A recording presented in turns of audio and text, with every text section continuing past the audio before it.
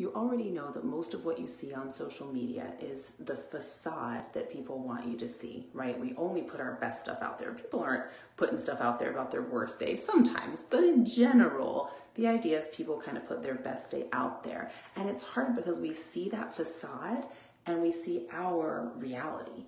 And then we compare our reality, which isn't all sunshine and rainbows and roses, to everybody else's facade. And that's where it can almost get a little bit dangerous, right? Because now we're really feeling worse about ourselves. Like we felt bad enough. And now when we're comparing our reality to someone else's facade, it just feels worse. So what if instead you remembered, you know what, everybody's human, and just like you don't take pictures of your worst day and put them up in your house, people aren't taking pictures of their worst days and putting them up on social media either. We're all just human. We're all just sharing the highlights of our life, not even because we're trying to hide it and act like we're not human somewhere, but just because like we want to share the best stuff, and that's okay. And then some of us are really raw and real, and we do share when we have shitty days or bad moods or whatever too, and that's all okay too.